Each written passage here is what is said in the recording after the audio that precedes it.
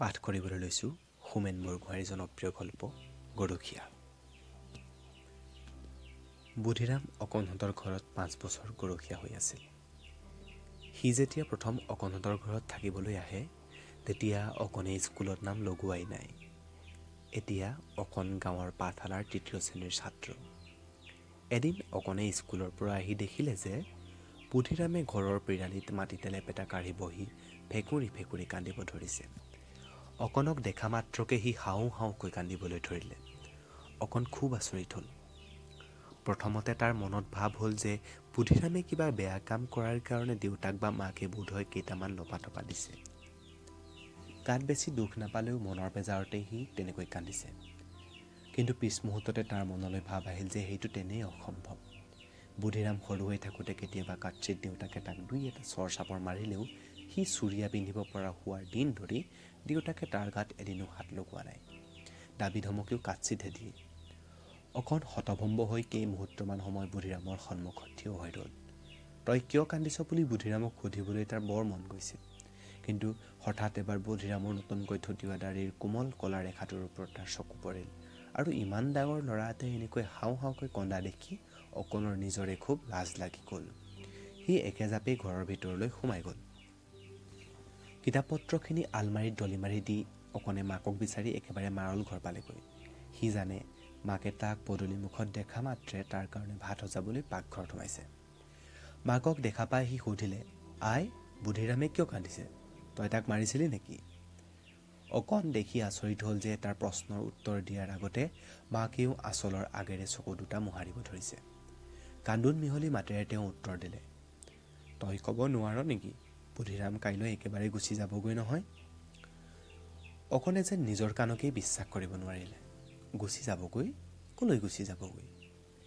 এটি 10 বছৰীয়া ল'ৰাৰ জীৱনত 5 বছৰ কাল ইমান দীঘল যে তাক এটা সম্পূৰ্ণ জীৱনেই বুলি ক'ব পাৰি। সুদীৰ্ঘ 5 বছৰ কাল বুধিৰাম অকণহঁতৰ ঘৰত আছে। তাৰ যে এখন বেলেগ ঘৰ আছে আৰু এদিন সি নিজৰ ঘৰলৈ ঘূৰি যাব পাৰে সেই কথা অকণহঁতে সপোনতো কোনোদিন ভবা নাই। বছৰত এবাৰ কি দুবাৰ সি অৱশ্যে ঘৰলৈ যাওঁ বুলি কোনোবা এখন ঠাইলৈ যায়। ঠাইখন ইমান দূৰত যে ৰাতিপুৱা বেলি উঠাৰ লগে লগে যাত্ৰা কৰিলে বেলি পৰিবৰ সময়তহে বোলে গৈ পায়। কিন্তু অকণৰ দেউতাকেওতো বছৰত এবাৰ কি দুবাৰ বাহিৰত ফুৰিবলৈ যায়। কেতিয়াবা ডিব্ৰুগড়ৰ পেহীয়েকৰ ঘৰলৈ, কেতিয়াবা লখিমপুৰৰ সৰু দেউতাকৰ ঘৰলৈ। দেউতাক যেনেকৈ দুদিনমানৰ মূৰত নিজৰ ঘৰলৈ ঘূৰি আহে বুধিৰামো ঠিক তেনেকৈয়ে ঘূৰি আহে। তেনেহ'লে সি এইবাৰ আৰু কোনদিনেই ঘূৰি নাহিবলৈ গুচি যাবগৈ? কিয় যাবগৈ? মাকৰ পৰা কিবা এটা উত্তৰ শুনাৰ আগতেই অকণে তাৰ ডিঙিত কিবা এটাই সোপা মাৰি ধৰা যেন অনুভৱ কৰিলে। চকু পানীখিনি মচি মাকে ক'লে, সি কিবা মাইকী ছোৱালী নেকি যে বিয়া দি উলিয়াই দিয়াৰ লগে লগে চিৰকাললৈ নিজৰ ঘৰ ত্যাগ কৰিব লাগিব? আজি তাৰ বাপেক আহিছে। বাপেকটো বুঢ়া হৈছে, তাতে বেমাৰীও। নিজে কৰি মেলি খাব নোৱাৰা হৈছে। সেইকাৰণে পুতেকক লৈ যাবলৈ আহিছে। এতিয়া তই ভাতকেইটা সোনকালে শেষ কৰি বুধিৰামৰ ওচৰলৈ যা। ঘৰলৈ ঘূৰি যাব লাগিব বুলি গম পাবৰ পৰা বেচেৰা ল'ৰাটো কান্দি আধামৰা হৈছে। তই অলপ ধেমালি ধুমুলা কৰি তাৰ মনটো ভাল লগাবলৈ চেষ্টা কৰগৈ। কথাকেইটা কৈ শেষ কৰি অকণৰ মাক বাহিৰলৈ ওলাই গ'ল। অকণে ভাত খাবলৈ বহিল।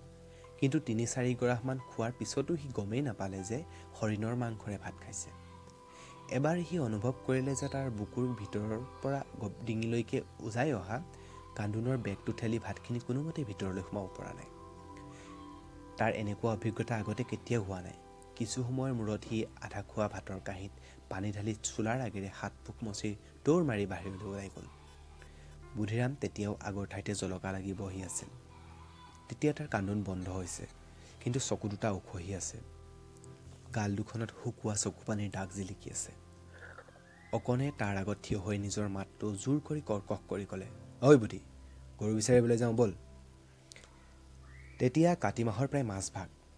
শালি ধানৰ পথাৰবোৰত ধানবোৰ গাখীৰতী হ'বলৈ আৰম্ভ কৰিছে মাত্ৰ। মাঘ বিহুৰ আগে আগে ধান দাই শেষ নোহোৱা পৰ্যন্ত গাঁৱৰ পথাৰত গৰু ম'হৰ প্ৰৱেশ নিষেধ।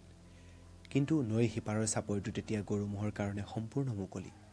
ৰাতিপুৱা গাখীৰ খিৰোৱাৰ পিছত দাই দামুৰিবোৰ নি নৈ পাৰ কৰি থৈ আহিলেই হ'ল। হালোৱা গৰুবোৰতো ৰাতিপুৱাৰে পৰা চাপৰিতে থাকে, কাৰণ সেই সময়ত চাপৰিত মাহ সৰিয়হৰ কাৰণে হাল বোৱাৰ বতৰ।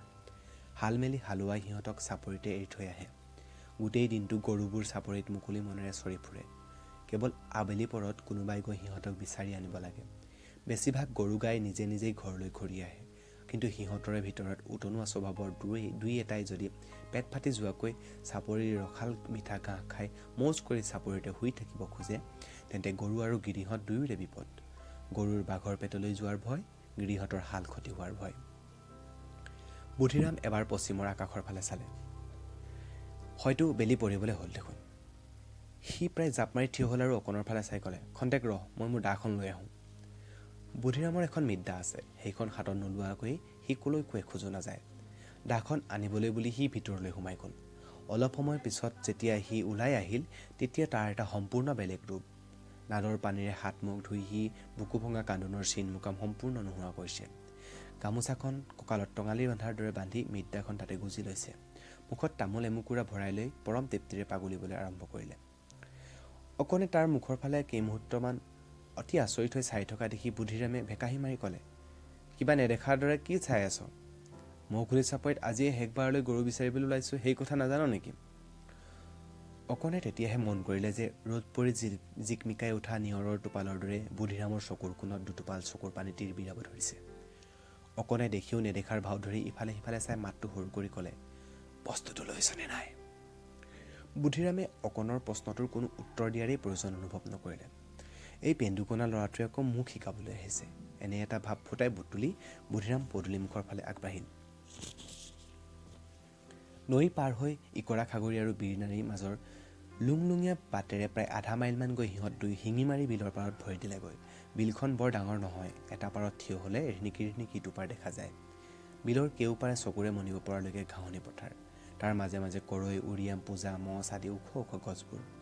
বেছিভাগ গৰু ম'হৰ বিলৰ পাৰৰ ঘাঁহনি পাৰতে চৰি থাকে। দুঃসাহসী অভিযানৰ লোভত ডাঠ হাবিৰ মাজলৈ যোৱা গৰু ম'হবোৰেও আবেলিৰ লগে লগে বিলৰ পাৰলৈ ঘূৰি আহে। বুদ্ধিৰামহঁত বিলৰ পাৰত গৈ উপস্থিত হোৱাৰ সময়ত মাৰ যাব ধৰা বেলিটোৰ পোহৰ কোমল সোণোৱালী ৰং ল'বলৈ আৰম্ভ কৰিছিল। বিলৰ কজলা পানী আৰু পাৰৰ বিশাল সেউজীয়া ঘাঁহনিৰ ওপৰত এই সোণোৱালী পোহৰ পৰি এখন মায়াপুৰীৰ সৃষ্টি হৈছিল।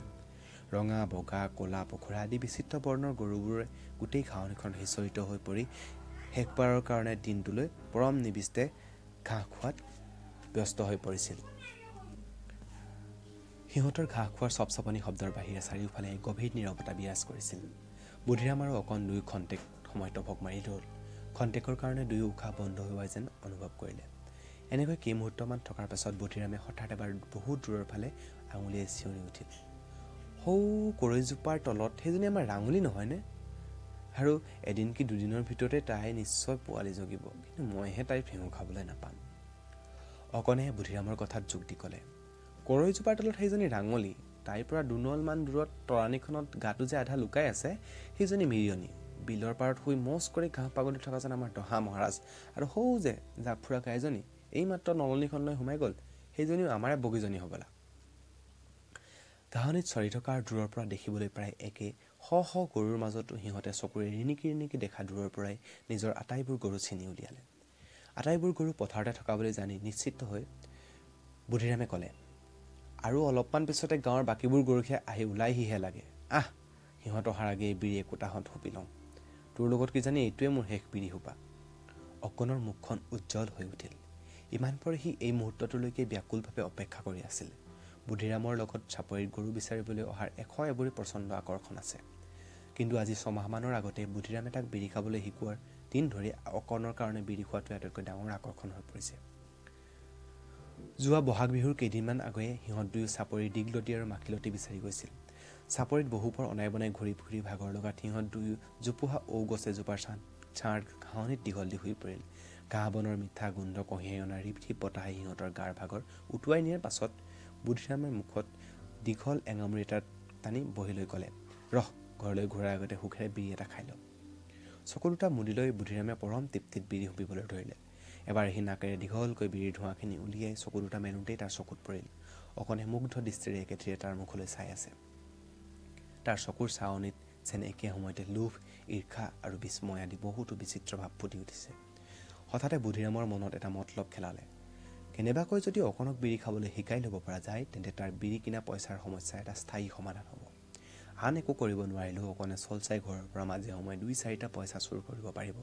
সি অকণৰ ফালে চাই সহজভাৱে সুধিলে, কিয় অকণ, খাই চাবি নেকি বিৰি এটা? বুধিৰামৰ কথা শুনি অকণ ভীষণভাৱে উচপ খাই উঠিল। বুধিৰামে যেন তাক বিড়ি খোৱাৰ কথা কোৱা নাই। ৰৌ ৰৌ নৰকত পৰিব লগা এটা মহাপাপৰ কথাহে প্ৰস্তাৱ কৰিছে। কথাষাৰ শুনা মাত্ৰেই তাৰ মূৰৰ পৰা ভৰিলৈকে এটা ভয়ৰ বিজুলী বৈ গ'ল। আধা হোৱা অৱস্থাৰ পৰা একেচাতে পোন হৈ বহি সি নিজৰ কাণকে বিশ্বাস কৰিব নোৱাৰা মানুহৰ নিচিনাকৈ হেপ দুখি প্ৰশ্ন কৰিলে, কি কলি? অকণৰ ভাও ভংগী দেখি বুধিৰামৰ ইমান হাঁহি উঠিল যে সি হাঁহিত ৰ'ব নোৱাৰা হৈ ঘাঁহনিতে ৪-৫টামান বাগৰ দিলে। বেছিকৈ হাঁহি উঠিলে তাৰ চকু দুটাইদি সৰকৈ পানী ওলাবলৈ ধৰে। এবাৰ সি বহি লৈ কঁকালৰ গামোচাখনেৰে চকু দুটা মচি মচি নতুনকৈ উজাই আহিব খোজা হাঁহিৰ বেগটো কোনোমতে হেঁচা মাৰি ধৰি ক'লে, হেৰৌ এনেকুৱাখন কেলেই কৰিছ? মইনো তোক ক'ত শিঙিমাৰি বিলত ডিঙিত কলহ বান্ধি ডুব যাবলৈ কৈছোঁ? বিড়ি এটা খাই যাবলৈহে কৈছোঁ। শুন ল, বেয়া পালে নাখাবি বাৰু।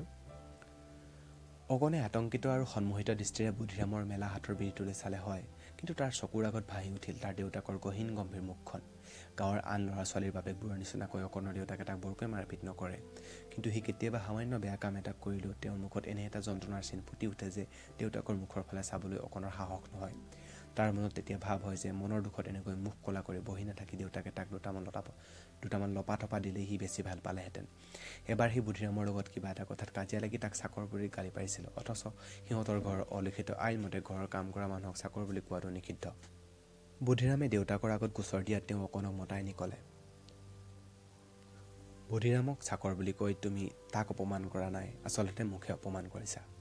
কাৰণ যিটো কথা মই খুব বেয়া পাওঁ তুমি ঠিক তাকেই কৰিছা। তুমি খুব নিষ্ঠুৰ। শান্তভাৱে কথাকেইটা কৈ দেউতাক হঠাৎ নীৰৱ হৈ গ'ল। অকণ তলমূৰ কৰি দেউতাকৰ ওচৰৰ পৰা আঁতৰি আহিল, কিন্তু তাৰ গোটেই দিনটো অনুভৱ হৈ থাকিল যে কিবা এটা বিৰাট দুখৰ বোজাত তাৰ মনটো গধুৰ হৈ আছে। দুখৰ কাৰণটো বুজিবলৈ সি মাজে মাজে চেষ্টা কৰে, কিন্তু একো কথাই স্পষ্ট হৈ নুঠে। মাজে মাজে তাৰ চকুৰ আগত দেউতাকৰ কণ মুখখন ভাহি উঠে। তেতিয়া সি অনুভৱ কৰে যে তাৰ দুখৰ কাৰণটো দেউতাকৰ মুখখনৰ মাজতে লুকাই আছে। বুধিৰামে মেলা হাতৰ বিৰিটোলৈ চাই দেউতাকৰ সেই দুখত কলা পৰা কৰুণ মুখখনে অকণৰ চকুৰ আগত দেখিবলৈ পালে, আৰু লগে লগে তাৰ কিবা এটাই কলিজাখনত জোৰেৰে মুচৰি দিয়া যেন অনুভৱ কৰিলে। ঘৰৰ কাম কৰা ল'ৰাক চাকৰ বুলিলে যিজন মানুহে ইমান সন্তাপ পায়, তেওঁ বাৰু তেওঁৰ প্ৰাণাধিক পুত্ৰই 10 বছৰ বয়সতে বিড়িত ধৰা বুলি শুনিলে কেনেকুৱা অনুভৱ কৰিব? তাতে যিজন মানুহে নিজে বিড়ি চুৰত খোৱা দূৰৰ কথা, তামোল এখন পৰ্যন্ত নাখায়। দেউতাকৰ কথা ভাবি তাৰ মনটো সংকুচিত হৈ পৰিল। আনহাতে বুধিৰামৰ হাতৰ বিড়িটোৱে মোহিনী বান মাৰি তাক অদৃশ্য শক্তিৰে ভীষণ জোৰে টানিবলৈ ধৰিলে। বেচেৰা বুধিৰামে অকণৰ মাজত চলি থকা এই কুৰুক্ষেত্ৰৰ যুদ্ধৰ কথা একোৱেই গমেই নাপালে। হঠাৎ এবাৰ অধৈৰ্য হৈ চিঞৰি উঠিল, হেৰৌ তই এই বিড়িটোৰ ফালে এনেকৈ চাইছ যেন এইটো বিড়ি নহয়, এটা ফেটি সাপহে। বিড়িটোত মাত্ৰ এটা সোপা মাৰি চাচোন, তাৰপিছত বেয়া পালে মোক কবি। আৰু তোক এটা কথা কওঁ শুন, তই যে এনেকুৱা টিকিৰা লাগি আছ, হাত ভৰি ক'তো নো মেডালো নাই, গুফু থুটিওৱা নাই, তই বিড়ি নোখোৱাটোৱে তাৰ কাৰণ। বিড়ি খালে মানুহ সোনকালে ডেকা হয়, বুজিছ? সোনকালে গাৰ নোম আৰু দাড়ি গুফু গজে। মোৰ ফালে চাচোন। অকণে লাজতে তৎক্ষণাত মুখখন ঘূৰাই নিলে, কাৰণ বুধিৰামে ঠিক সেই মুহূৰ্ততে চুৰিয়াখনৰ পোনটো খুলি অকণৰ সন্মুখত ডাঙৰ হৈ থিয় দিছিল। অকণে মুখখন ঘূৰাই নিলে হয়, কিন্তু এটা ভীষণ উত্তেজনাত সি কঁপিবলৈ ধৰিলে। মাত্ৰ কেইমাহমানৰ আগতে বুধিৰামৰ ওপৰত উঠটোত দাড়ি ঢুটিয়াবলৈ আৰম্ভ কৰিছে। মাত্ৰ কেইমাহমান আগতে বুধিৰামৰ ওপৰৰ উঠটোত দাড়ি ঢুটিয়াবলৈ আৰম্ভ কৰিছে। সেই দিনটোত 100 বাৰমান নতুনকৈ গজিব ধৰা সেই দাড়িৰ কোমল কলা ৰেখাটো নিজে চাই আৰু অকণকো দেখুৱাই তত নাপায়।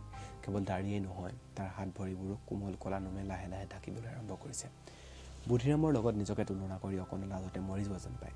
তাৰ গাৰ ক'তো এডালো নোমৰ অস্তিত্ব নাই, অথচ এই কথা কোনে নাজানে যে দাড়িৰ কোফ আৰু গাৰ নোমেই হ'ল মানুহ ডেকা হোৱাৰ চিন। অকণে দিনটোত একাধিকবাৰ নিজৰ গাটো পৰীক্ষা কৰে, কেতিয়া যে গাত নোম এডাল আৱিষ্কাৰ কৰিব সেই দিনটোলৈ ব্যাকুলভাৱে অপেক্ষা কৰি থাকে। এই এটা মাত্ৰ কথাত সি বুধিৰামৰ ওচৰত হাৰি গৈছে। বুধিৰামৰ নতুনকৈ থুটিওৱা দাড়ি আৰু তাৰ গাৰ নোমে ডেকা হোৱাৰ কথা গৌৰৱে ঘোষণা কৰিছে। আনহাতে তাৰ নিজকে ছোৱালীৰ নিচিনা নোমবিন কোলা ছালখনে প্ৰতি মুহূৰ্ততে তাক এই কথা মনত পেলাই থাকে যে ডেকা হ'বলৈ তাৰ এতিয়াও বহুদিন বাকী আছে। যৌৱনৰ আগমনৰ কাৰণে এনেকৈ বাট চাব লগাটো যে কিমান ভীষণ যন্ত্ৰণাদায়ক, সেই কথা অকলৰ নিচিনা ভুক্তভোগীৰ বাবে বাহিৰে আন কোনে বুজিব? সেইকাৰণে সি বুধিৰামৰ মুখত যেই শুনিলে যে বিড়ি খালে সোনকালে দাড়ি গোফ আৰু গাৰ নোম গজে, এটা ভীষণ উত্তেজনাই তাক খামোচ মাৰি ধৰিলে। কেইমুহূৰ্তমানৰ পিছত তাৰ নিজৰ মুখখনৰ পৰা ওলোৱা মাতষাৰ তাক চকুৱাই দিলে। শুকাই যোৱা ওঠ দুটা আৰু জিভাখনৰ আগটোত তিয়াই সি বুধিৰামক সুধিলে, কিন্তু দেউতাই যদি গম পায়? অকণৰ কথাষাৰ শুনি বুধিৰামে ইমান ডাঙৰকৈ খিলখিলাই হাঁহি উঠিল যে গছৰ পাতৰ আঁৰত জোপোকা লাগি বহি থকা কণামুচৰি চৰাই কেইটামান চক খাই ভুৰুংকৈ উৰি গ'ল। হাঁহি হাঁহি সি অকণক ক'লে, তই এতিয়াও মাৰৰ পিয়াহ কেঁচুৱা হৈ আছ নেকি যে দেউতাই তোক চুমা খাওঁতে মুখত বিড়িৰ গোন্ধ পাব? শুন ল, মই থাকোঁতে একো ভয় নকৰিবি। চাপৰিৰ হাবিত বনৰীয়া ফল মূলৰ কি আকাল পৰিছে। ঘৰলৈ যোৱাৰ আগত তাৰে কিবা এটা খাই ল'ম, বছ গোন্ধ পাপ চব খতম। সেই যে অকণে বিড়ি খাবলৈ আৰম্ভ কৰিলে, তাৰ পিছৰ পৰাই দিনটোত অন্ততঃ এটা বিড়ি খাবলৈ নাপালে তাৰ জীৱনৰ আধা সুখে মাটি হৈ যোৱা যেন অনুভৱ কৰা হ'ল। সাধাৰণতে আবেলি বুদ্ধিৰামৰ লগত গৰু বিচাৰিব সময়তে বিড়ি খাবলৈ সুবিধা হয়। সেইকাৰণে আবেলি হোৱালৈ সি পুৱাৰে পৰা মধুৰ আশা আৰু উত্তেজনাৰে বাট চাই থাকে। অৱশ্যে বিড়িটো খাই উঠাৰ পিছ মুহূৰ্তৰ পৰা আৰম্ভ হয় তাৰ আন এটা প্ৰতীক্ষা। এদিন নহয় এদিন যেতিয়া দেউতাকৰ হাতত ধৰা পৰিব, তেতিয়া বাৰু দেউতাকে এটা কি শাস্তি দিব? সেইদিনাও তেওঁ তাৰ মুখলৈ কৰুণ চাৱনেৰে চাই দুটামান উপদেশ দিয়ে ক্ষান্ত থাকিবনে, নে অপৰাধৰ গুৰুত্ব বুজি আন কিবা কঠোৰ শাস্তি দিব? এবাৰ সি কিবা এষাৰ মিছা কথা কৈ দেউতাকৰ হাতত ধৰা পৰিছিল। মাত্ৰ সেইবাৰেই দেউতাকে খঙত বলিয়াৰ নিচিনা হৈ তাক এনে কেইটামান পূৰ্ণহতীয়া চৰ মাৰিছিল যে সি সঁচা সঁচিকৈ চকুৰে সৰিয়হ ফুল দেখি পাই মুচ কল গৈছিল। আৰু কেইবাদিনলৈ তাৰ গালত দেউতাকৰ হাতৰ দাগ কালহীৰা বান্ধি আছিল। কিন্তু কি আচৰিত কথা, বিড়িটো খাই উঠাৰ পিছত প্ৰতিদিনেই সি যেতিয়া দেউতাকৰ শাস্তিৰ কথা কল্পনা কৰে, তেতিয়া কালহীৰা বান্ধি যোৱা চৰ খোৱাৰ কথা ভাবি অকণো ভয় নাখায়। কিন্তু তাৰ গোটেই গা হিম হৈ যায় দেউতাকৰ দুখত কৰুণ হৈ উঠা মুখখন কল্পনা কৰি। বুদ্ধিৰামে বিড়ি খাবলৈ প্ৰস্তাৱ দিয়াৰ লগে লগে সেইদিনাও দেউতাকৰ মুখখন চকুৰ আগত এক পলকৰ কাৰণে ভাহি আহিল। গোটেই শৰীৰটোতে সি এটা মৃদু জিকাৰ অনুভৱ কৰিলে। তাৰপিছত সি বুদ্ধিৰামৰ পিছে পিছে গৈ বিলখনৰ পাৰত পৰি থকা প্ৰকাণ্ড শুকান গছডালৰ ওপৰত বহিলগৈ আৰু পশ্চিমৰ ৰঙা বেলিটোলৈ চাই চাই বিড়ি খাবলৈ আৰম্ভ কৰিলে। গৰুবোৰে তেতিয়া ঘাঁহ খোৱাৰ পৰা মূৰ তুলি ঘৰমুৱা বাটটোৰ ফালে চাবলৈ আৰম্ভ কৰিছিল। পৰম তৃপ্তিৰে বিড়ি হুপি হুপি অকণে এবাৰ মাত লগালে, তোৰ মনত আছেনে বুদ্ধি, আমি যে এবাৰ দলনি পথাৰত গৰু বিচাৰিবলৈ যাওঁতে গাজনি ঢেৰেকনিৰে প্ৰকাণ্ড বৰষুণ আৰম্ভ হ'ল। ধুমুহাই আমাক দুয়োকে উৰুৱাই নিয়োজন কৰিলে। বৰষুণ অলপ পাতল হোৱাত আমাৰ বিড়ি খাবলৈ ভীষণ মন গ'ল। কিন্তু আমাৰ হাতত দেইচলা কাঠি আছিল মাত্ৰ 3টা। অকণক শেষ কৰিবলৈ নিদি বুদ্ধিৰামে নিজেই আৰম্ভ কৰিলে। সুঁহুৱাই থকা বতাহে যেতিয়া ইটোৰ পিছত সিটোকৈ 2টা জ্বলা কাঠি মাত্ৰ নুমুৱাই পেলালে। আৰু নকবি ঐ অকণ, সেই দিনটোৰ কথা মই মৰা দিনলৈকে নাপাহৰোঁ। ময়ো নাপাহৰোঁ। ভাবিছেচোন, বৰষুণত তিতি জোল হৈ আমি জাৰত কঁপিব ধৰিছোঁ। বিড়ি এটা খাবলৈ আমাৰ ইমান মন গৈছে যে লোভত জিভাখন শুকাই গৈছে। এফালে বলিয়া ধুমুহাজাকে পথাৰখনৰ ইমূৰৰ পৰা সিমূৰলৈ মহতিয়াই ফুৰিছে। বাকী থকা একমাত্ৰ কাঠিটো যদি ধুমুহাই নুমুৱাই দিয়ে, তেন্তে আমাৰ গতি কি হ'ব? উফ, দিনৰ এটা ঘিটমিটীয়া আন্ধাৰ পৰা সেই প্ৰকাণ্ড পথাৰখনৰ সমাজত আমি 2টা কণমান ল'ৰাই আমাৰ শেষ কাঠিটো জুই ধুমুহাৰ পৰা ৰক্ষা কৰিবলৈ কি যে কৰা নাছিলোঁ। কিন্তু কাঠিটো জ্বলা মাত্ৰে ধুমুহাজাকে নুমুৱাই পেলালে। আমাৰ যে তেতিয়া কেনেকুৱা লাগিছিল। ধুমুহাই মহতিয়াই থকা সেই মুকলি পথাৰখনৰ বৰষুণত তিতি বুৰি জুৰুল হৈ থকা শৰীৰৰ প্ৰতিটো পৰমাণুৱে যেতিয়া এসোপা বিড়িৰ কাৰণে হাহাকাৰ কৰি উঠিছিল, ঠিক সেই মুহূৰ্ততে বতাহে সিহঁতৰ শেষ জুই কাঠিডালো নুমুৱাই দিয়াৰ কথা মনত পৰাৰ লগে লগে সিহঁতে এতিয়াই খাই থকা বিড়িটোৰ সোৱাদ বেছি তীব্ৰভাৱে অনুভৱ কৰিবলৈ ধৰিলে। কিন্তু তাৰ মাজতে অকণক ভীষণভাৱে চক খুৱাই দি বুদ্ধিৰামে হঠাৎ চিঞৰিছিল, আৰে হয়তো কি, মই ইমান দিনে কণা হৈ আছিলোঁ নেকি? অকণৰ মুখৰ বিড়িটো উফৰি কোনোবাখিনি পালেগৈ। সেই কিবা বুজিবলৈ পোৱাৰ আগতেই বুদ্ধিৰামে কঁকালৰ পৰা মিদ্দাখন খুলি লৈ বিলৰ পানী জুৱলিৰ ফালে দৌৰি গ'ল। এনেতে অকণক পিছফালৰ পৰা কোনোবা এটাই মাত লগালে, কিয় অকণ, বুদ্ধিৰামে কি দেখি কাটিবলৈ খেদি গৈছে? অকণে ঘূৰি চাই দেখিলে গাঁৱৰে ডম্বৰু আৰু কণ্টিলো। অকণে গছৰ ডালৰ পৰা জাপ মাৰি মাটিত নামি বুদ্ধিৰামৰ ফালে তীক্ষ্ণ দৃষ্টিৰে চাই উত্তৰ দিলে, জানো হঠাৎ কি দেখিছিল। ঠিক সেই মুহূৰ্ততে বেলিটো মাৰ গৈ বিলখনৰ পাৰৰ অলপ আন্ধাৰ কৰি তুলিছিল। গতিকে বুদ্ধিৰামে কিবা এটা বস্তু টনাটনি কৰা সিহঁতে দেখা পাইছিল যদিও বস্তুটো কি সিহঁতে ধৰিব পৰা নাছিল। এনেতে বুদ্ধিৰামে গাৰ জোৰেৰে বস্তুটো মাটিৰ পৰা তুলি আনিলে আৰু লগে লগে আনন্দৰ এটা কাণতলীয়া চিঞৰ তাৰ মুখৰ পৰা আপোনা আপুনি বাহিৰ হৈ আহিল। সি যেতিয়া হেকুজেকুকৈ বস্তুটো 2 হাতেৰে ধৰি অকণহঁতৰ ওচৰ পালেহি, সিহঁতে দেখিলে যে বুদ্ধিৰামৰ হাতত 2টা ডাঙৰ ডাঙৰ শিঙেৰে সৈতে এটা মহৰ লাওখোলা। লাওখোলাটো মাটিত পেলাই ঘন ঘনকৈ উশাহ লৈ বুদ্ধিৰামে ক'লে, চাচোন, মোৰ কি মহা সৌভাগ্য, পেপা সাজিবলৈ মহৰ শিং এটা কিমান দিনৰ পৰা বিচাৰি আছিলোঁ। যলৈকে যাওঁ তাতেই মোৰ চকু দুটাই পিটপিটাই কেৱল মহৰ শিং বিচাৰি ফুৰে। দেৱতাই কেতিয়াবা মাটি ফুৰি দৰ্শন দিয়াৰ দৰে মহৰ শিঙি মাৰি বিলৰ পাৰত আজি নিজে নিজে দৰ্শন দিলে। সঁচাকৈয়ে বৰ ধুনীয়া মহৰ শিং দেই, বঢ়িয়া পেপাৰ হ'ব। ডম্বৰুৱে মহৰ শিং দুটাত আলফালে হাত বোলাই ক'লে, পিছে আমিহে আৰু বুদ্ধিৰামৰ এই পেপাৰ মাত শুনিবলৈ কেতিয়াও নাপাম। ডম্বৰু কথাষাৰ কাণত পৰাৰ লগে লগে বতাহজাকৰ বা লাগি চাকি নুমাই যোৱাৰ দৰে বুদ্ধিৰামৰ উলাহত নাচি উঠা মনটো তৎক্ষণাত জয় পৰি গ'ল। তাৰে মৰমৰ লগৰীয়াবোৰ, গৰু গাইবোৰ আৰু গাঁওখন এৰি থৈ যে কাইলৈ সি চিৰকালৰ কাৰণে গুচি যাব লাগিব, সেই কথা বেছ কিছু সময়ৰ কাৰণে সি পাহৰিয়ে গৈছিল। এতিয়া কথাষাৰ মনত পৰাৰ লগে লগে তাৰ তৎক্ষণাত চকু 2টা পানীৰে ভৰি পৰিল। তাৰ 2খন হাতত বোকা লাগি আছিল। বাওঁ হাতৰ ওলোটা পিঠিৰে চকু পানী মচি সি ডিঙিলৈকে উজাই অহা কান্দোনৰ বেগটো হেঁচা মাৰি ৰাখিবলৈ চেষ্টা কৰিলে। কেইমুহূৰ্তমানৰ কাৰণে আটাইকেইটা ল'ৰাৰে মুখৰ মাত ধৰিল। তেনেতে সিহঁতৰ মনবোৰ আনফালে ঢাল খুৱাবৰ কাৰণে কণ্টুলে মাত লগালে, ঐ বুদ্ধিৰা, তোৰ আচল কথাটো ক'বলৈকে পাহৰিছোঁ। আমাৰ ঘৰৰ বছৰেকীয়া সভাটো পূৰ্ণিমাৰ দিনা পতা কথা আছিল নহয়, কিন্তু তই কাইলৈ গুচি যাবগৈ গম পাই আয়ে আজিয়ে লৰালৰিকৈ সভা পাতিছে। গৰখীয়াসকল মাতি থাকোঁতে আমি চাপৰিলৈ অহা দেৰি হ'ল। তহঁতক ইয়াতে মাতিলোঁ। গৰু গাই বান্ধি শেষ কৰি সভালৈ আহিবি। বুদ্ধিৰামৰ শোকত জয়পৰি যোৱা মনটো তৎমুহূৰ্ততে ভীষণ আনন্দত ডামুৰী পোৱালিৰ দৰে জঁপিয়াই উঠিল। অৱশ্যে গৰখীয়া সবাহৰ নিমন্ত্ৰণেই তাৰ একমাত্ৰ কাৰণ আছিল। এই গাঁওখনৰ পৰা চিৰকাললৈ মেলানী মাগৰ আগেয়ে সি যে শেষবাৰলৈ কণ্টিলৰ ভনীয়েক বগীতৰাক প্ৰাণ ভৰি চাবলৈ পাব, সেই কথা ভাবিহে তাৰ আনন্দ পাৰ নোহোৱা হৈ পৰিল। কণ্টিলৰ প্ৰতি কৃতজ্ঞতা দেখুৱাবলৈ একো উপায় বিচাৰি নাপাই সি হঠাৎ কৈ পেলালে, কণ্টিলো, মই 2টা পেপাৰে কি কৰিম? এটা মহৰ ৰিং মই তোক দি দিলোঁ, তোৰ যিটো পচন্দ হয় সেইটোকে লৈ ল'বি। সঁচাকৈ কৈছনে? এই অযাচিত সৌভাগ্যক বিশ্বাস কৰিব নোৱাৰি কণ্টিলৈ গধূলি পাথৰ আন্ধাৰত বুদ্ধিৰামৰ মুখখন ভালকৈ জুমি চাবলৈ চেষ্টা কৰিলে। তাৰপিছত সি আনন্দত জঁপিয়াই উঠি বুদ্ধিৰামক 2 হাতেৰে সাৱটি ধৰিলে। ঐ বুদ্ধিৰাম, তহঁতৰ বগীজনী আজিকালি জাক ফুৰিছে ন? 9 জন পাৰ হৈ কোনোবাখিনি পালেগৈ। বহুত খেদাখেদি কৰিও আমি কোনোমতে আনিব নোৱাৰিলোঁ। অলপ দূৰৰ পৰা বংশীধৰে চিঞৰি কথাকেইটা ক'লে। তাৰ লগতে গাঁৱৰে আৰু 2টামান ল'ৰা। চাপৰিত মাটি ভাঙি ঘূৰি আহোঁতে গোটেই গাঁৱৰ ল'ৰাবোৰে গৰুবোৰ খেদি আনিছে। ঘৰমুৱা গৰুজাকৰ ফালে চাই ডম্বৰুৱে সুধিলে, আমাৰ সেই চুৰুপিজনী জাকৰ মাজতে আছেনে বংশী? তাই আজি আটাইতকৈ আগতে ঘৰলৈ খোজ লৈছে। এতিয়া মানে কিজানি নৈ পাৰ হ'লেই। বংশীহঁত অলপ থমকি ৰ'ল। বুদ্ধিৰামে অকণৰ ফালে চাই ক'লে, বগীক বিচাৰি খুচাৰি ঘৰলৈ নিবলৈ হ'লে আৰু আজি গৰখীয়া সভা খোৱা নহ'ব নে কি কওঁ অকণ? হেৰৌ, জাক ফুৰা গৰুক কেতিয়াবা ঘৰলৈ নি পাইছ নেকি? ডম্বৰুৱে ক'লে, আজিনো তই কিয় অকৰাটোৰ নিচিনা কথাবোৰ কৈছ? নহয় অ', ঘৰলৈ নিনিলেও চাপৰিৰ পৰা খেদিন নৈখন পাৰ কৰি থ'ব পাৰিলে ভাল আছিল। বুদ্ধিৰামে খুব চিন্তান্বিত হৈ ক'লে, মাত্ৰ এসপ্তাহ আগতে কলীয়াহঁতৰ হালোৱা গৰুটো বাঘে খোৱাৰ কথা পাহৰিলি নেকি? ব'ল চিন্তা নকৰিবি, জাক ফুৰা গৰুক বাঘেও নাখায়। গৰুজাকৰ পাছে আটাইকেইটা ল'ৰাই ঘৰলৈ বুলি খোজ ল'লে। বেছি সময় ল'ৰাকেইটা মনে মনে গৈ আছিল। এনেতে হঠাৎ বুদ্ধিৰামে দীঘলীয়াকৈ উকিয়াকি বন ঘোষা খাবলৈ ধৰিলে। ম'হৰ গাখীৰ শিয়ালো, কঢ়িয়া ভৰালো, গৰুৰ গাখীৰ শিয়ালো ৰৈ, হাঁহিবৰ চলেৰে কান্দি থৈ আহিলোঁ তোমাৰে পদূলিত কয়।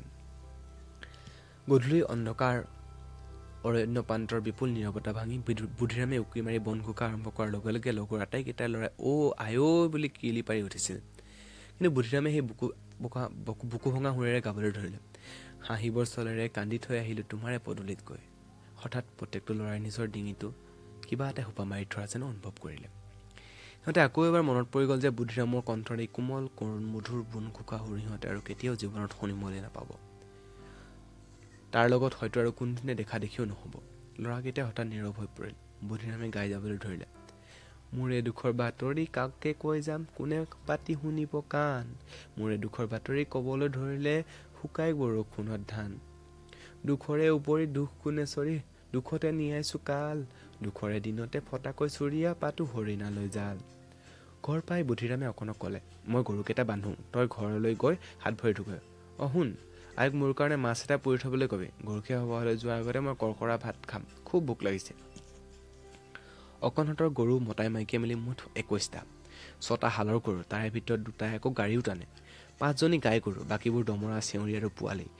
মানুহৰ পৰিয়ালত ল'ৰাৰ পৰা বুঢ়ালৈকে যেনেকৈ প্ৰত্যেকৰে একো এটা নাম থাকে, গাঁৱৰ মানুহৰ গৰু গাইবোৰৰো একমাত্ৰ মাকৰ পিয়াহ খাই থকা পোৱালিবোৰৰ বাহিৰে প্ৰত্যেকৰে একোটা নাম থাকে। বুদ্ধিৰামে গোহালিত সোমাই দহা নামৰ গৰুটোৰ পিঠিটোত 2 হাতেৰে সাৱটি ধৰি আলফুলকৈ তাইৰ গলধনত চুমা খাই চুপি তাইৰ কাণৰ কাষত ক'বলৈ ধৰিলে, দহা, মই যে তহঁতক এৰি থৈ একেবাৰে গুচি যামগৈ, সেই কথা গম পাইছনে নাই? ইহজনমত আৰু কেতিয়াও মোক দেখিবলৈ নাপাবি, সেই কথা জানিছনে নাই? বুদ্ধিৰামৰ চেনেহৰ হাত বুলনি পাই দহাৰ গোটেই শৰীৰটো বাৰে বাৰে সিঁহৰিত হৈ উঠিছিল আৰু সিজিভাৰে বুদ্ধিৰামৰ গাটো চেলেকি মৰমৰ প্ৰতিদান দিবলৈ চেষ্টা কৰিলে। মাক বাপেকে নিজৰ আটাইবোৰ সন্তানকে সমানে ভাল পায় যদিও বিশেষ কোনোবা এটালৈ হয়তো তেওঁলোকৰ মনত এটা গোপন দুৰ্বলতা থাকে। ঠিক তেনেকৈ বুদ্ধিৰামে গোটেই গৰুজাকক প্ৰাণ ভৰি ভাল পায় যদিও দহাৰ কাৰণে তাৰ হৃদয়ত এডোখৰি বিশেষ ঠাই আছে। 11 বছৰ বয়সত সি যেতিয়া এইখন ঘৰলৈ প্ৰথম গৰখীয়া হৈ আহিছিল, তেতিয়া দহা 3 বছৰীয়া সুঠাম চেহেৰাৰ দমৰা। তাৰ শান্ত মধুৰ স্বভাৱ আৰু সুন্দৰ চেহেৰাই প্ৰথম দিনাই বুদ্ধিৰামৰ মন কাঢ়ি নিছিল। তাৰপিছত বুদ্ধিৰামে তাক বীৰবল মেধিৰ ওচৰলৈ নি বন লগাই আনিছিল আৰু সেই বছৰতে তাক শালত লগোৱা হৈছিল। সেইদিন ধৰি দহা আৰু বুদ্ধিৰাম পৰস্পৰ নলগলৈ লগা বন্ধু। গধূলি গাই গৰু বন্ধা শেষ কৰি গোহালি এৰাৰ আগত সি দহাৰ গায়ে মূৰে হাত ভৰাই দুআষাৰ সুখ দুখৰ কথা পাতে। কেৱল আন গৰুক শুকান ধান খেৰ খাবলৈ দিলেও দহাৰ ভাগৰ খেৰখিনি উঠি আনৰ পৰা লুকুৱাই অলপ বেলেগে অলপ নিমখ পানী ছটিয়াই দিয়ে। দহাৰ কিবা অসুখ বিসুখ হ'লে ৰাতি ভালকৈ টোপনি নাহে। তাৰ প্ৰতি বুদ্ধিৰামৰ এই পক্ষপাতিত্বৰ কথা দহাই খুব ভালকৈ বুজি পায় আৰু নানা প্ৰকাৰে সি তাৰ প্ৰতিদান দিবলৈ চেষ্টা কৰে। বুদ্ধিৰামে যে এতিয়া তাৰ পৰা চিৰদিনৰ কাৰণে বিদায় মাগিছে সেই কথা বুজিব নোৱাৰিলেও সমস্ত শৰীৰে সি বুদ্ধিৰামৰ হৃদয়ৰ ব্যাকুলতাখিনি অনুভৱ কৰিলে আৰু ঘাঁ পাগলি কৰিলি স্থিৰ হৈ বুদ্ধিৰামৰ বিশল স্নেহ স্পৰ্শৰ ওচৰত আত্মসমৰ্পণ কৰিলে। সৰহকৈ ওলাই অহা চকুপানীখিনি মচি সি দহাক এৰি থৈ এটা এটাকৈ আন গৰুবোৰৰ ওচৰলৈ গ'ল আৰু পঘা পিন্ধোৱাৰ লগতে গৰুবোৰৰ গাত অসীম চেনেহেৰে হাত বুলাই প্ৰত্যেকটোৰ পৰা বিদায় ল'লে। গজলা, অ' গজলা, মই দহাক তোতকৈ বেছি মৰম কৰোঁ বুলি ভাবি তই সদায় ঠেহ পাতিছিলি নহয়। মই তোকো বহুত ভাল পাওঁ গজলা, কিন্তু দেখিছই নহয় দহাটো ইমান অজলা। মই তাৰ ওপৰত চকু নাৰাখিলে সি দেখোন মুখত সুমুৱাই দিয়ে ঘাঁহ কেইডালো খাব নাজানে। মাজুলীয়াল বেচেৰা বুঢ়াই হ'লি। মই দেউতাক কৈ যাম তোক যেন হালৰ পৰা এৰুৱাই বাকী থকা দিনকেইটাত পেঞ্চন খাবলৈ দিয়ে। অ' এভেলেঙি মোৰ আইজনী, তোৰ নিচিনা লখিমীঘে ভূপাৰস্থ দ্বিতীয় এজনী নাই। এদিনৰ কাৰণে তই মোক একো এটা দিগদাৰ নিদিলি। হঠাৎ আলিবাটৰ পৰা কোনোবাই চিঞৰিছিল, বুদ্ধিৰাম নে কিয় সেয়া? গোহালিত তই কাৰ লগত কথা পাতিছ? মাতটো শুনি বুদ্ধিৰামে বুজিলে সেয়া ভূৰাম ককাই। বুদ্ধিৰামে একো উত্তৰ নিদিলে। ভূৰামে উত্তৰলৈ বাট নাচাই নিজৰ বাটত গুচি গ'ল। কিন্তু বুদ্ধিৰামে এইবাৰৰ পৰা ডাঙৰকৈ কথা ক'বলৈ ফুচফুচাই গৰুবোৰক তাৰ বিদায় বাণী জনাবলৈ ধৰিলে আৰু মুখ ফুটাই ক'ব নোৱাৰাৰ কাৰণে তাৰ স্পৰ্শৰ ভাষা আৰু বেছি ব্যাকুল হৈ উঠিল। সি চকুৰ পানীৰে বাট নেদেখা হ'ল। ডিঙি ফালি মুখলৈকে উজাই আহিব খোজা কান্দোনটো গাৰ জোৰেৰে হেঁচা মাৰি ধৰি ৰাখিবলগীয়া হ'ল। আৰু যেতিয়া গোহালি আটাইবোৰ গৰু বন্ধা শেষ হ'ল, সকলোৰে পৰা বিদায় লোৱা শেষ হ'ল, গোহালিটোৰ তাৰ কাম নোহোৱা হ'ল। সি যেতিয়া বুজি উঠিলে যে গৰু গাই তাৰ জীৱনৰ দীঘল 5 বছৰ প্ৰতিটো উশাহ নিশাৰ সংগী আছিল, সিহঁতৰ লগত এয়েই শেষ দেখা। হঠাৎ ধুমুহাত কপা পথাৰৰ মাজৰ অকলশৰীয়া গছৰ দৰে তাৰ গাটো থৰথৰ কঁপি উঠিল আৰু সি গৰু বন্ধা খুঁটা এটাত জোৰেৰে সাৱটি ধৰিলে। খুঁটাটোত কপালখন হেঁচি ধৰি সি বহু সময় নীৰৱে কান্দি থাকিল। শুক্লপক্ষৰ দ্বাদশীৰ ফৰিং ফুটা জোনাকে গোটেই গাঁওখনত যেন মায়াপনীত পৰিণত কৰিছিল। জোনাকে ধুৱাই যোৱা চোতালবোৰৰ মাজে মাজে তামোল গছৰ দীঘল দীঘল ছাঁবোৰ গচকি অকণ আৰু বুদ্ধিৰাম আলিবাটলৈ ওলাই আহিল। আজি সিহঁতৰ ওলাহে হিয়া নধৰা হৈছে, কাৰণ আজি সিহঁতৰ গৰখীয়া সবাহৰ নিমন্ত্ৰিত অতিথি। গাঁৱলীয়া মানুহৰ ঘৰত 12টা মাহত 13টা সবাহ সকাম লাগিয়েই থাকে। বছেৰেকীয়া বৰসবাহ, নাম গোৱা, চাউল খোৱা, ন খোৱা, কাৰোবাৰ বেমাৰ আজাৰ হ'লে গ্ৰহ দোষ, অপদেৱতাৰ কুদৃষ্টি খণ্ডাবৰ কাৰণে নানা ধৰণৰ ভকত সেৱা। কিন্তু এই সকলোবোৰ সবাহ সকামে চেঙেলীয়া ল'ৰাহঁতৰ কোনো স্থান নাই। কেৱল খাবৰ সময়ত সিহঁত শাৰীৰ মূৰত বহিবৰ যোগ্য। কিন্তু বছৰি একোবাৰকৈ আহিন কাতি মাহত গৰু আৰু গৰখীয়াৰ সবাহ হয়, য'ত দিনটোৰ কাৰণে গাঁৱৰ ল'ৰাজাকে গোটেই বছৰটোৰ অধিক আগ্ৰহে অপেক্ষা কৰি থাকে। এই বছৰ গাঁওখনৰ ভিতৰত কণ্টিলহঁতৰ ঘৰতে গৰখীয়া সভা প্ৰথম আৰম্ভ হ'ল। অৱশ্যে সিহঁতৰ ঘৰত সবাহ পতাৰ কথা আছিল পূৰ্ণিমাৰ দিনাহে, কিন্তু বুদ্ধিৰামে তাৰ আগতে গাঁৱৰে চিৰকাললৈ গুচি যাব লগা হোৱাত আজিয়ে লৰালৰিকৈ সিহঁতে সবাহৰ আয়োজন কৰিছে। বুদ্ধিৰামৰ এই স্বভাৱটো তেনেকুৱা যে অতি সহজে সকলোৰে মনত মৰম লগাব পাৰে। ক'বলৈ গ'লে গাঁওখনৰ প্ৰতিখন ঘৰেই তাৰ ভাত ঘৰৰ নিচিনা।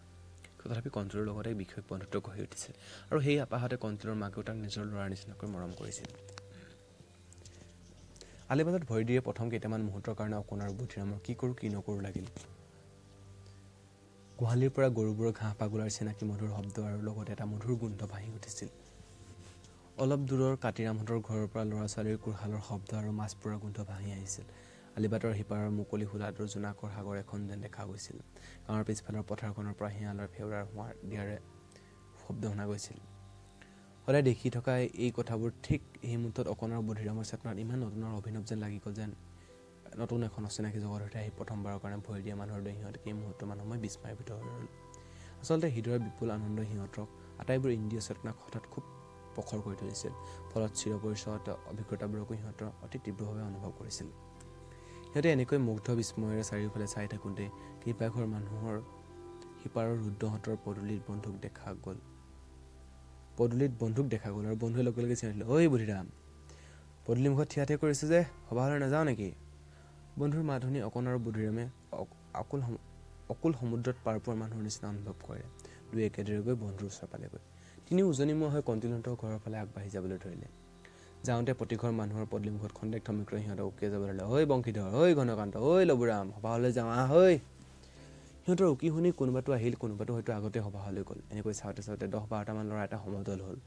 শুক্লা দ্বাদশীৰ ফৰিং ফুটা জোনাকত যিমান উজ্জ্বল আৰু সুন্দৰ আছিল, গৰখীয়া ল'ৰাজাকৰ হৃদয়ৰে আনন্দ আছিল তাতোকৈ বেছি উজ্জ্বল আৰু সুন্দৰ। গাঁওখনৰ প্ৰতিটো পদূলিমুখত হৃদয়ৰ উপচি পৰা আনন্দৰ ছটিয়াই এসময়ত সিহঁত গৈ কণ্টিলহঁতৰ ঘৰত উপস্থিত হ'ল। ইতিমধ্যে উজনি চুবুৰীৰ গৰখীয়া জাক সবাহৰ ঘৰত উপস্থিত হৈছেহি। যি জাক কণ কণ ল'ৰা মানুহৰ ঘৰলৈ আহিলে বৰখীয়া মানুহে সিহঁতক মানুহ বুলিয়েই গণ্য নকৰে।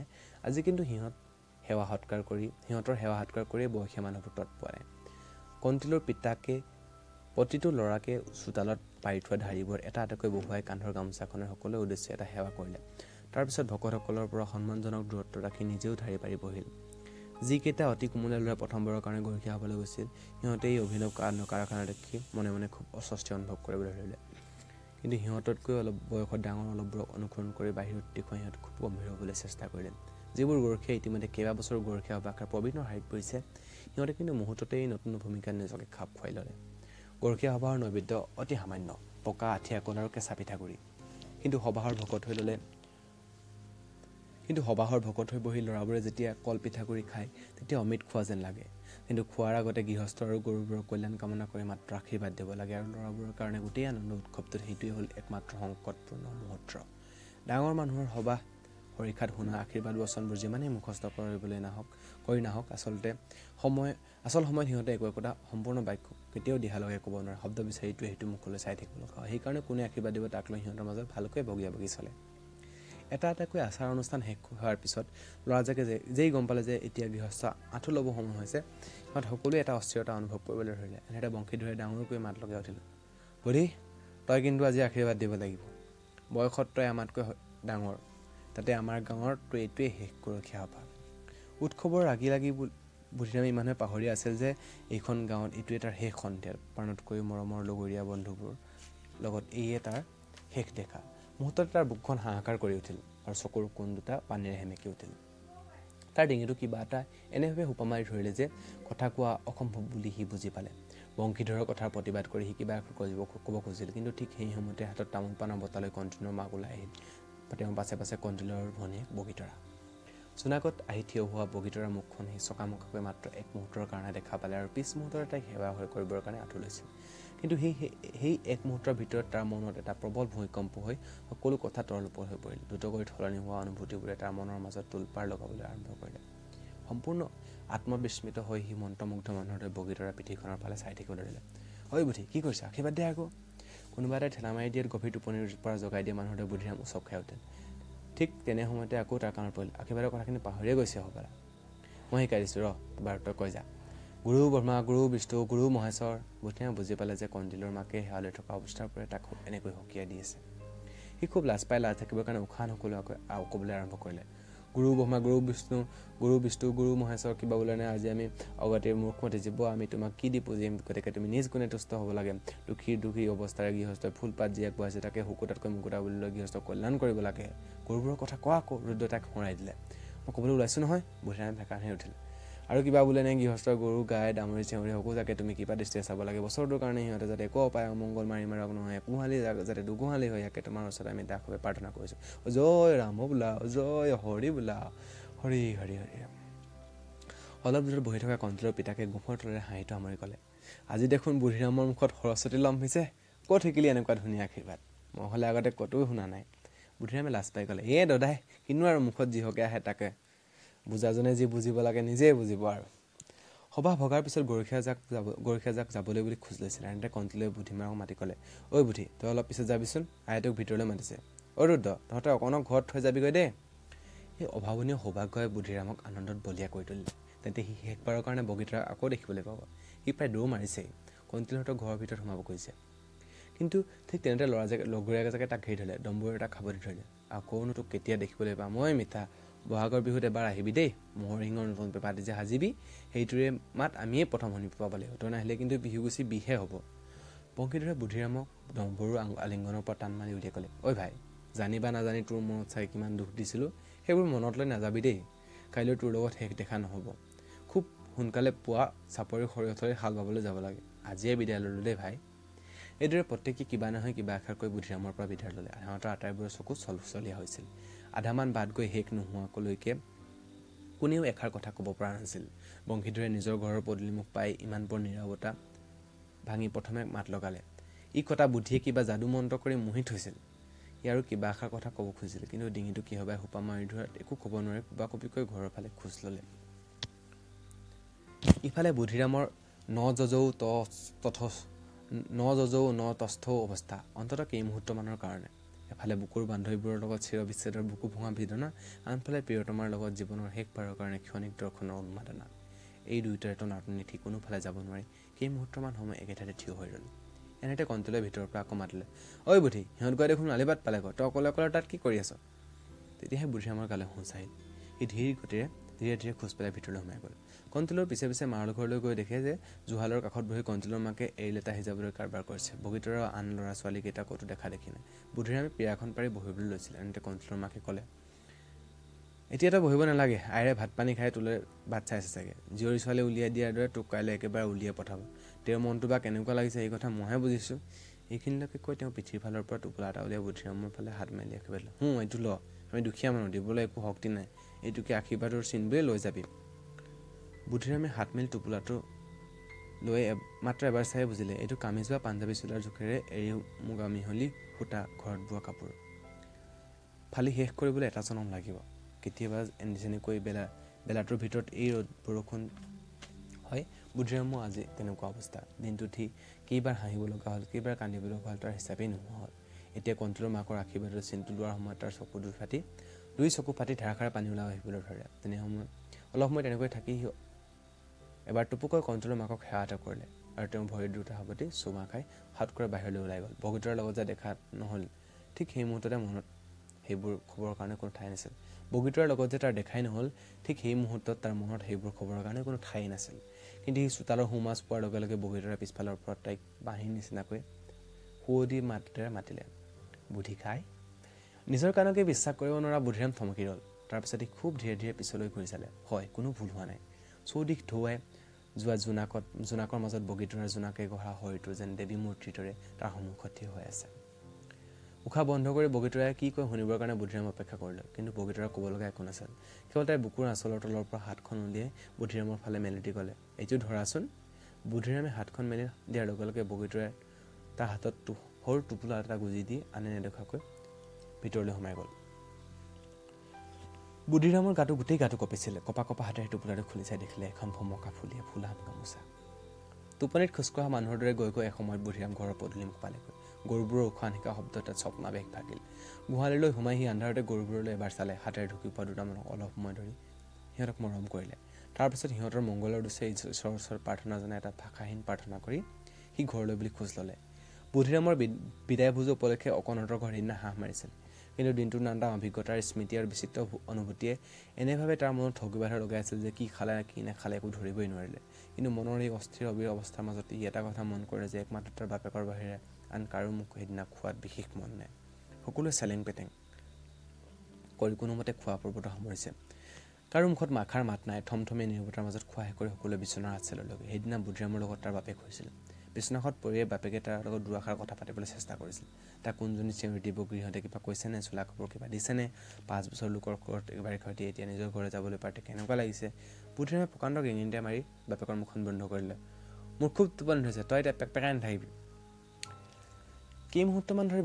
কেইমুহূৰ্তমানৰ পিছত বাপেকৰ নাক বাজিবলৈ আৰম্ভ কৰিলে। অন্ধকাৰতে চকু দুটা ডাঙৰকৈ মেলি বুদ্ধিৰামে নিজকে প্ৰশ্ন কৰিলে, মই কি সঁচাকৈয়ে খুব ডাঙৰ ভুল কৰিলোঁ? বগীতৰাই যে ঘৰৰ বাহিৰলৈ আহি চোতালত মোৰ হাতত গামোচাখন গুজি দিলে, তাৰ অৰ্থ কি? মই তাইক যেনেকৈ ভাল পাইছিলোঁ তাইও ঠিক তেনেকৈ ভাল পাইছিল নেকি? কিন্তু এতিয়া যে সেই প্ৰশ্নৰ উত্তৰ নজনাকৈয়ে মই তাইক চিৰকাললৈ এৰি যাব লাগিব। আজি প্ৰায় এবছৰে হ'ল বুদ্ধিৰাম বগীতৰাৰ প্ৰেমত পৰিছে। হয়নে সপোনে সি বগীতৰাৰ ৰূপ ধ্যান কৰিছে। বগীতৰাৰ কথা ভাবি এতিয়ালৈকে 600 একৰিমান বন ঘোষাও ৰচনা কৰিছে। কিন্তু বগীতৰাক সেই কথা জনাবলৈ তাৰ কোনোদিনে সাহস নহ'ল। কাৰণ সি যে লোকৰ ঘৰত বন্ধা হৈ থকা গৰখীয়া। বগীতৰাই যদি তাক মুখৰ আগত কৈ দিয়ে, আও লোকৰ ঘৰৰ চোৱা চেলেকা চাকৰ এটা হৈ ইমান সাহস, পাওনা হৈ চন্দলৈ হাত মেল। বগীতৰাহঁতৰ ঘৰলৈ বুদ্ধিৰামৰ অবাধ গতি। দিনে ৰাতি অসংখ্যবাৰ সি বগীতৰাক অকলেও লগ পাই থাকে। তথাপি বগীতৰাক প্ৰেম নিবেদন কৰিবলৈ তাৰ কোনোদিনে সাহস নহ'ল। বগীতৰাৰ দৰে এজনী ৰূপে গুণে জাকত জিলিকা ছোৱালী যে তাৰ নিচিনা পৰৰ ঘৰত গৈ বাৰী খটা গৰখীয়া এটাক ভাল পাব, সেই কথা কল্পনা কৰিবলৈকো তাৰ কেতিয়াও সাহস হোৱা নাই। কিন্তু আজি এই বিদায়ী উপহাৰটোৱে তাৰ মনত আকৌ খেলি মেলি লগাই দিলে। সেই উপহাৰটো যে আচলতে নীৰৱ প্ৰেম নিবেদন নহয়, সেই কথা সি কেনেকৈ জানিব? মোক খুলি ক'বলৈ তাৰ সাহস হোৱা হ'লে তাইও যে তাৰ প্ৰেমৰ প্ৰতিদান নিদিলেহেঁতেন, সেই কথা সি কেনেকৈ জানিব? কিন্তু তাই মাকে দিয়া চোলাৰ কাপোৰটোৰ নিচিনাকৈ বগীতৰাৰ ফুলাম গামোচাখনো এটা মৰমৰ উপহাৰৰ বাদেতো আন একো নহ'বও পাৰে কথা। ইয়াৰ আগতেতো তাই কেতিয়াও প্ৰেমৰ একো ইংগিত দিয়া নাই। সি মনত পেলাবলৈ চেষ্টা কৰিলে বগীতৰাৰ হাঁহি, বগীতৰাৰ কথা, বগীতৰাৰ চাৱনি, বগীতৰাৰ ঠেহ পেছৰ অজস্ৰ সোঁৱৰণি তাৰ মনত সাঁচি থোৱা আছে। তাৰ যিকোনো এটা বা প্ৰত্যেকটোৱে তাইৰ হৃদয়ত বাণী হ'ব পাৰে। কিন্তু বুদ্ধিৰামৰ সাহস নাছিল তেনেদৰে ভাবিবলৈ, তেনেদৰে বিশ্বাস কৰিবলৈ। গতিকে তাৰ মুখ খুলি একো কোৱা নহ'ল। তাৰ বাবে বুদ্ধিৰামৰ কোনো আফচোচো নাছিল। কিন্তু শেষ মুহূৰ্তত বগীতৰাই গোটেইখন গোলমাল লগাই দিলে। এতিয়া গোটেই তাৰ জীৱন তাৰেই বুলি আফচোচ হৈ থাকিব যে সি সাহ কৰি তাইক কথাষাৰ ক'ব পৰা হ'লে কিজানি তাই তাৰ প্ৰেমৰ প্ৰতিদান দিলেহেঁতেন। বগীতৰাৰ জোনাকৰ দৰে স্নিগ্ধ সুন্দৰ মুখখন চকুৰ মণিত লৈ বুদ্ধি